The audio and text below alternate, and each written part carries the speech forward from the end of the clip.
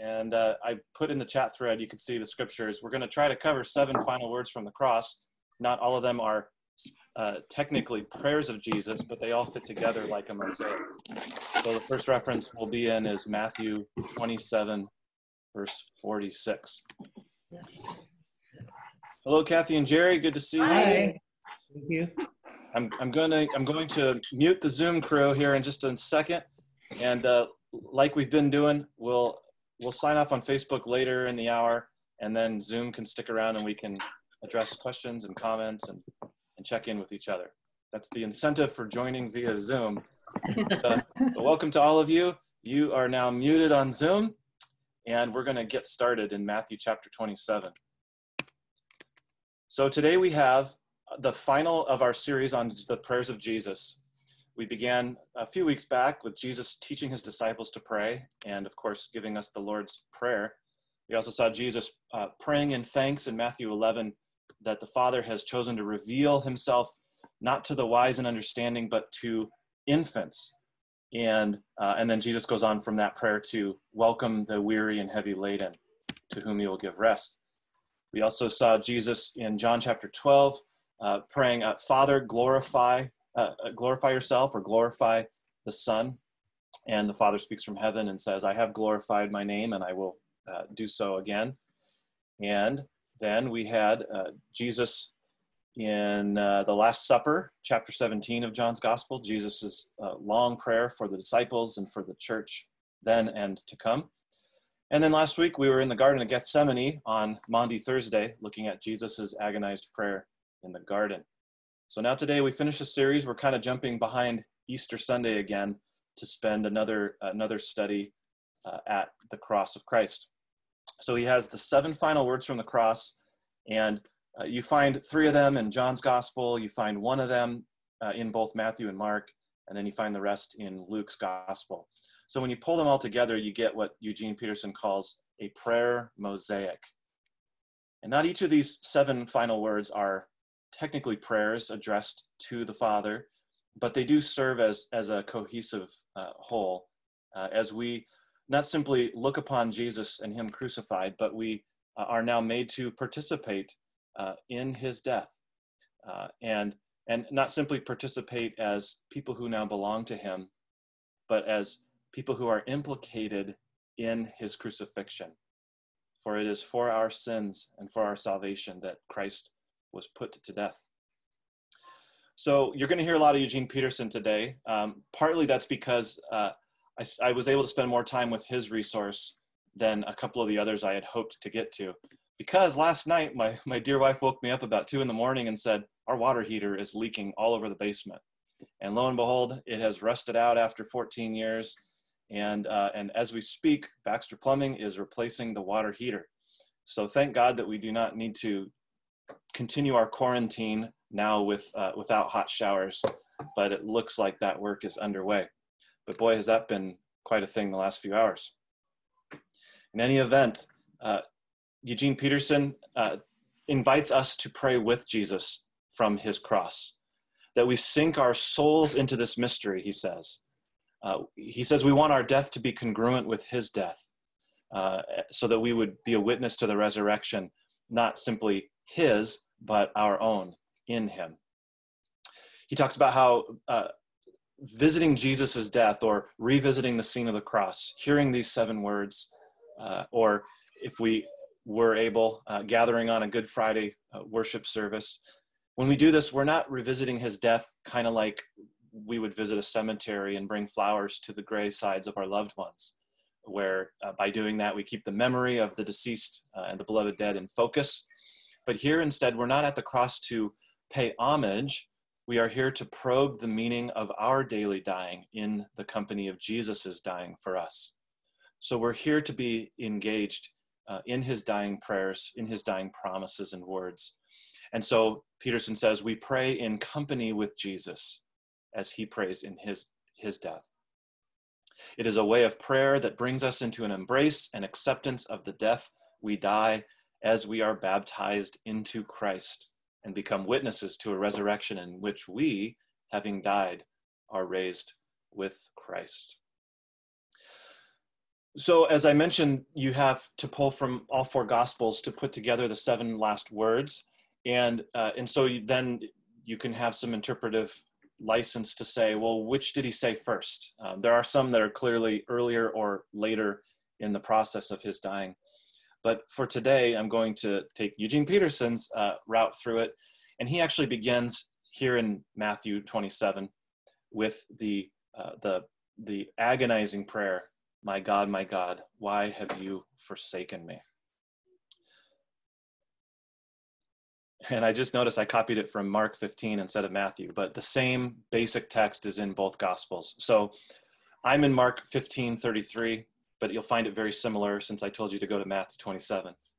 When it was noon, darkness came over the whole land until 3 p.m. At 3 o'clock, Jesus cried out with a loud voice, Eloi, Eloi, lema sabachthani, which means, my God, why have you forsaken me? This prayer, no doubt, has echoed through the corridors of the centuries, ricocheting off the walls of our churches and our homes, and for however long or however attentively we listen, we never get an answer to Jesus's question, why? Why have you, the Father, forsaken me? Eugene Peterson asks if it helps us to find ourselves in the company of Jesus as he prays his why. Does it help to find Jesus in our company as we pray our why? Why, O Lord? Of course, on Mondays, the classes we've been doing have been on the lament psalms, and those are one after the other, a prayer to God asking why, or how long, or what now? Does it help to find Jesus praying a lament prayer and a lament song upon his own lips? I think it does. Does it help us to realize that as Jesus was praying and naming his sense of God's abandonment, does it help us to know that he was praying a prayer that he learned as a child? You know, think about in the face of death, how we long for, say, a mother's comfort or for a father's reassurance. And in the face of his death, Jesus prays to his Father. He asks why. He names his abandonment, but he also prays to his Father. He still addresses his prayers heavenward. And he prays the first line of Psalm 22, which begins, my God, why have you forsaken me? Psalm 22 begins in abandonment, but it concludes in the company of the saints as a witness that God has not forgotten the one who prays, but that God has indeed heard. And so does it help as well as we pray in the company of Jesus to know that the psalm he prays ends differently than it begins? And I think it does. I want to press forward to the second prayer. We could do a week on each of these 7, but we have to continue forward. The second prayer, we're going to go over to the Gospel of Luke, chapter 23, beginning in the verse 32. Luke 23:32. 2 others also who were criminals were led away to be put to death with him. When they came to the place that is called the Skull, they crucified Jesus there with the criminals, one on his right and one on his left. Then Jesus said, Father, forgive them, for they do not know what they are doing.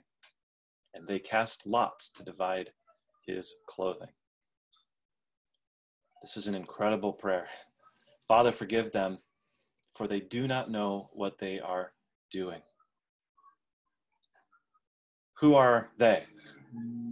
Well, we can look at the historical record right off the bat and say they include Caiaphas, the high priest, Pilate, the Roman governor, the soldiers who participated in the flogging and the arrest and the crucifixion itself, the leaders of the priesthood in Jerusalem, Judas, the betrayer, the 11 disciples who at Jesus' arrest fled in fear, and of course Peter, who compounded the disciples' abandonment of Jesus by then denying his association with Jesus later on that night.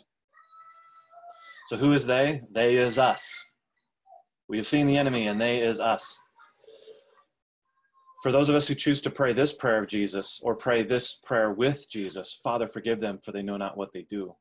This is a sobering prayer. Because don't we insist that justice would be served? Don't we have a duty to see that the law of the land is upheld and preserved? When we're wronged on a personal basis, do we just lie down and take it? Are we supposed to cultivate a doormat persona, as Eugene Peterson says? These questions, when they remove the forgiveness of Jesus's prayer here, when they remove Christ-like forgiveness from our personal agendas in life, if they succeed in doing that, if they succeed in removing this prayer of Jesus from our daily living, these are, Peterson says, questions insinuated into our lives by the devil. What does he mean by this? What he means is justice matters, but forgiveness matters more. Forgiveness matters for our own soul as well as those of the perpetrators. And forgiveness recognizes that, yes, earthly justice very often will have to take its own pound of flesh. It will have to bring the matters into its own hands, that there are consequences to law being broken, and people do reap what they sow. And for the flourishing of life in the future, there needs to be the protective measures to punish evil. However, forgiveness from the cross is a Christ-like posture toward our enemies, specifically those who are putting us to death. And for this reason, Eugene Peterson says, such forgiveness is not soft sentimentality. It is hard-edged gospel. It's not a moral shrug of the shoulders. It is a white-hot flame of resurrection love forged in the furnace of the cross. I mean, did Jesus's executors not really know what they were doing? Were they that innocent or oblivious? The second thief, in fact, which becomes a bridge between the second and third words of Jesus from the cross, the second thief turns against the one who was mocking Jesus, and the second thief confesses his own guilt and says, we are justly condemned. We are getting what we deserve, but this one is innocent. So the second thief actually confesses, Jesus, I did know what I was doing, and I do know what I am doing. So we're going to now transition from the second to the third word of Christ from the cross. We're still in Luke chapter 23. One of the criminals hanged there kept deriding Jesus and saying, "Are you not the Messiah? Save yourself and us." But the other rebuked him, saying, "Do you not fear God, since you are under the same sentence of condemnation? And we indeed have been condemned justly, for we are getting what we deserve for our deeds, but this man has done nothing wrong." Then he said, "Jesus, remember me when you come into your kingdom." And he replied, "Truly I tell you, today you will be with me in paradise." Now, this is incredible. He has heard Jesus pray, "Father, forgive them, for they don't know what they're doing." And that prayer evokes a confession of guilt from the thief. He doesn't say, "Yes, Jesus, I know you're innocent, and you're right. I didn't know what I was doing. I got caught up in the circumstances. If I had known what would have come of this, I would have chosen better, more wisely." He doesn't do that. He actually, even though Jesus has given him an out, "I don't know what I'm doing," he in fact says, "I know what I'm doing, and I know that I deserve this condemnation, but I know you are innocent, Jesus." And so Jesus's prayer of forgiveness evokes repentance from this thief. Repentance isn't that which unlocks Jesus's forgiveness, but it is Jesus's forgiveness which unlocks the full confession and repentance of the thief. "Jesus, I'm getting what I deserve. Nevertheless, remember me. When you come into your kingdom, remember me." And Jesus now, his third word from the cross is, "Today I tell you the truth, you will be with me in paradise." This third word is an answered prayer fragment. Jesus prayed, Father, forgive them. And now Jesus brings the Father's forgiveness into his own promise that he gives to this thief. It's beautiful. Jesus prays, Father, forgive them. And the very next thing he says is to this thief, essentially he says, you are forgiven. You will be with me in my kingdom when I come into it. You'll be with me in paradise. A quick word on paradise here. The word really captures a sense of a resting place, of a temporary place awaiting something more. So N.T. Wright is really good on this. He talks about paradise being a garden, and it is life after death is paradise, but the Bible's hope, as it's expressed here and in Revelation 20:21, as in Romans chapter 8 and elsewhere, ultimately, we are concerned with life after death, which is to say, not simply escaping the earth, escaping the body, going with Jesus, our spirit floating elsewhere to be in paradise, but we are awaiting the resurrection of the body and the life everlasting, the renewing of the creation, the bringing together of heaven and earth like a bride and a groom in eternal union. And so Eugene Peterson points out that this prayer, or this promise now for paradise, is not eternal self-indulgence. Paradise is not eternal self-indulgence. Paradise is where Jesus is. And here's a line that just blew my mind this morning. Eugene Peterson says, eternity is not perpetual future, but perpetual presence. Eternity is not perpetual future, but perpetual presence. Pray through that. Meditate on that for a while. My goodness. When I think of heaven sometimes, you think it goes on and on and on and on forever and ever, amen, right? But truly, heaven and the new creation in Christ is not about time going on and on like an ever-flowing stream. It is about God is here, God is here, God is here, God is here.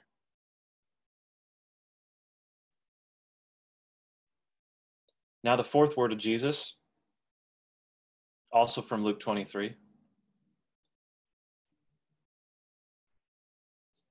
Luke 23, verse 44. It was now about noon, and darkness came over the whole land until 3 p.m, while the sun's light failed and the curtain of the temple was torn in two. Then Jesus, crying with a loud voice, said, Father, into your hands I commend my spirit. Having said this, he breathed his last. Now, you probably noticed right away, if he says this prayer and then he breathes his last, but we still have 3 words of Christ from the cross to go. You see, I'm playing with the chronology of it a little bit, partly because it's easier for us to stay in the Gospel of Luke and do all 3 of these words from Luke 23. But in any case, Jesus, the one who had prayed, my God, why have you forsaken me? The one who prayed, Father, forgive them. Jesus for himself now is praying, Father, into your hands I commend my spirit. His dying words are of pure childlike trust in the Father's hands. The one forsaken by the Father, nevertheless, wholly abandons himself into the Father's care. Peterson says, Jesus was not giving up. He was entering into the work of salvation in which everything he experienced was being put to the uses of salvation. He was not giving up the ghost. He was entering into the completion of the work of salvation. And for us, in our lives, Eugene Peterson has great pastoral counsel. He says, this prayer is not something we hold in reserve for our deathbed. It is instead a prayer of It is a prayer that we can pray when we get out of bed each morning.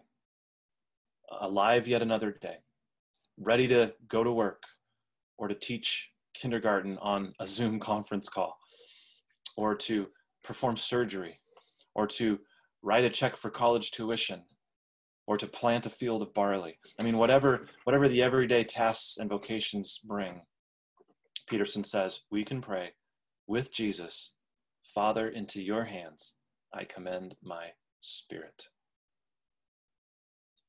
Now we're going to go over to the Gospel of John, chapter 19. The last three words will all come from John 19, beginning in verse 26.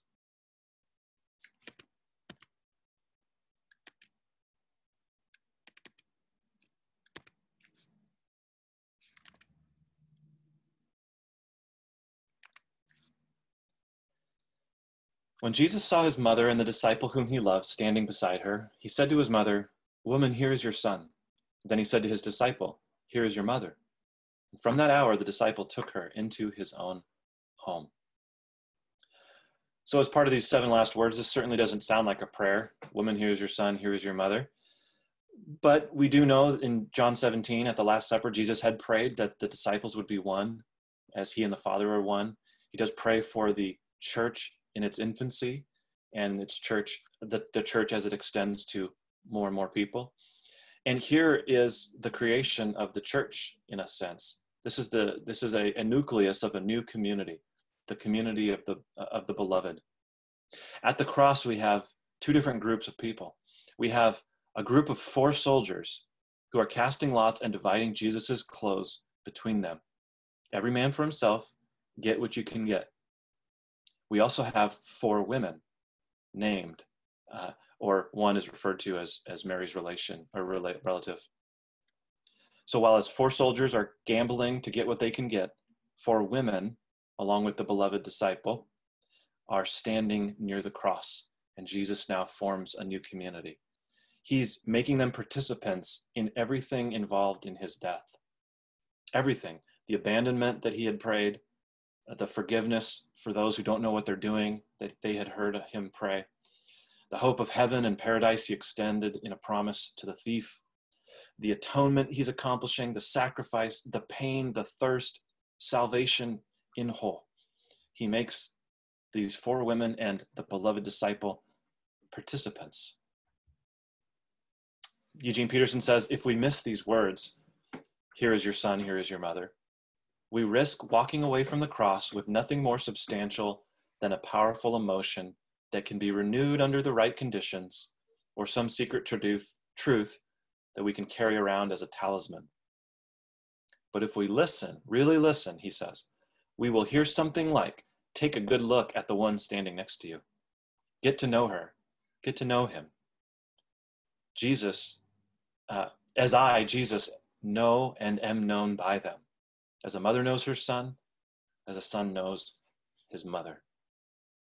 In other words, the cross of Christ is not a place that we look upon with pity, but a place in which we participate and are implicated, both through our own guilt, but also through Jesus's creation of a new community at the cross. We get to know each other.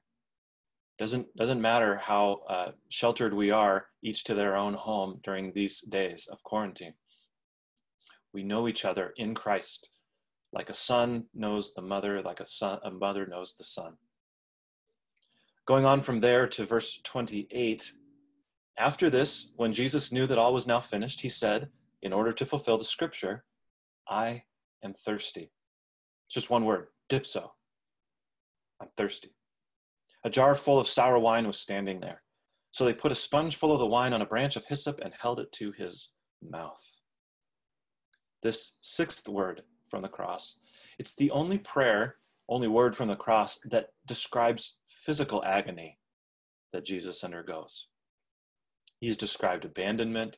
He's described his desire to have the Father forgive those who have done this to him.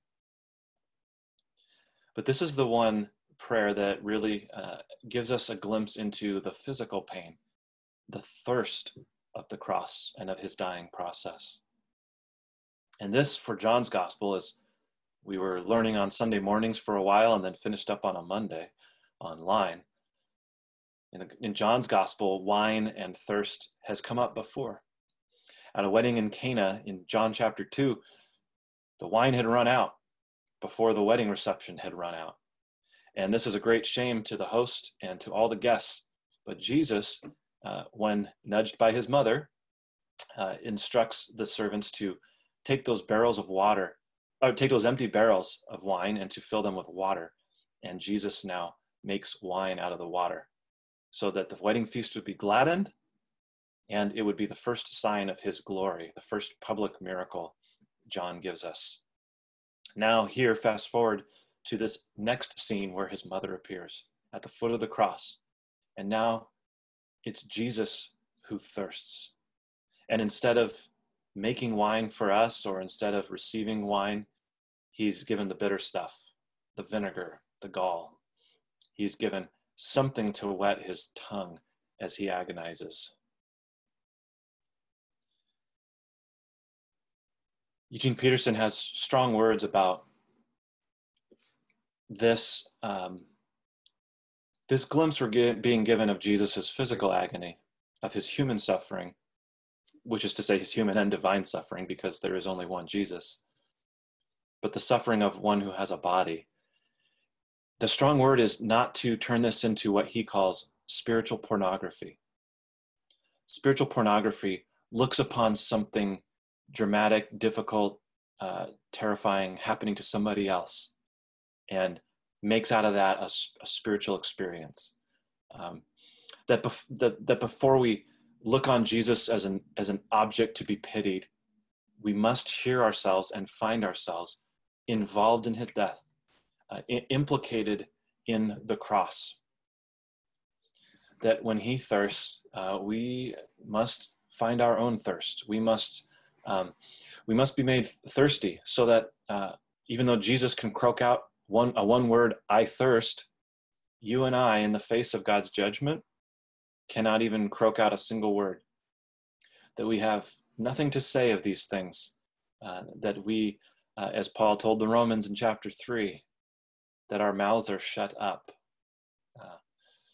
In the face of the cross, at the foot of the cross, we don't have any words to our defense. But again, Jesus, your Savior, he drinks the bitter stuff. He endures this agony for you and for me. So we are implicated in it, but we are recipients of what Jesus is doing here. Now verse 30, in the seventh word, when Jesus had received the wine, he said, "It is finished." This is another one-word prayer, tetelestai. It is finished. Then he bowed his head and gave up his spirit. As in the book of Genesis, when God finished the work that he had done and rested on the seventh day, so here Jesus has finished the work for which he came and will rest over the Sabbath day in the tomb. And on the third day, when he is raised from the dead, now we have the new creation coming into being. That the work of Jesus to save is complete. That the cup of God's wrath has been poured out on his Son, the Son who willingly laid his life down. And on the third day, Jesus, the one who had said it is finished, when he comes back on the third day, he's not coming back for vengeance. He's not coming back to take names. He's not coming back to say, "It's not finished. I'm alive and watch out." He's coming back to say to his disciples, "Peace be with you. Receive the Holy Spirit." And then he goes and sends the disciples in that spirit with that word of peace to be extended to others. That as we forgive the sins of others, they are forgiven on account of Christ. But that's kind of stealing the thunder for this coming Sunday's sermon, so I'll leave it there. But in John's gospel, Jesus finishes his work on the cross, and he is buried in a garden, in a tomb. And then on the third day, it's in a garden in which Mary and the others encounter the empty tomb, and Mary herself, encountering the risen Christ in the garden, supposes him to be a gardener. But in fact, this is now bringing full circle the story of Eve in the Garden of Eden. Now in this case, it's Mary, who in this garden becomes the first recipient of the new creation in Christ. He says her name, Mary, and she now recognizes her Savior and everything has been made new.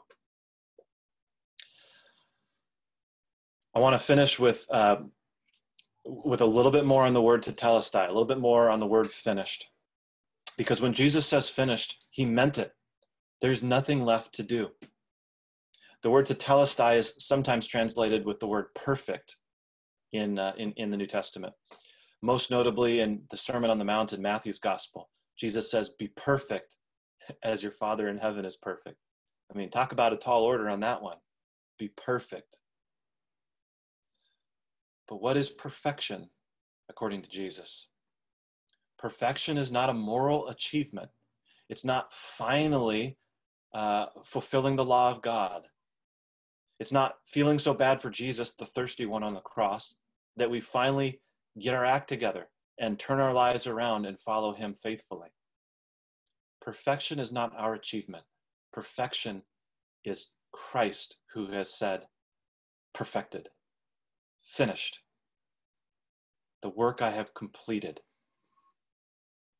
So to be perfect is to be perfected, to be made passive recipients of the perfection that is in Christ Jesus. He has become for us righteousness from God and wisdom and sanctification and all the rest. Jesus is our perfection, and his work is finished. In other words, we do not have a Jesus and Christianity. Jesus hyphen, and then you fill in the hyphen with something else. Jesus and my good works, Jesus and politics, Jesus and education, Jesus and business, Jesus and Buddha. You can't put anything after a hyphen. If you add to Jesus, you subtract Jesus. His work is finished.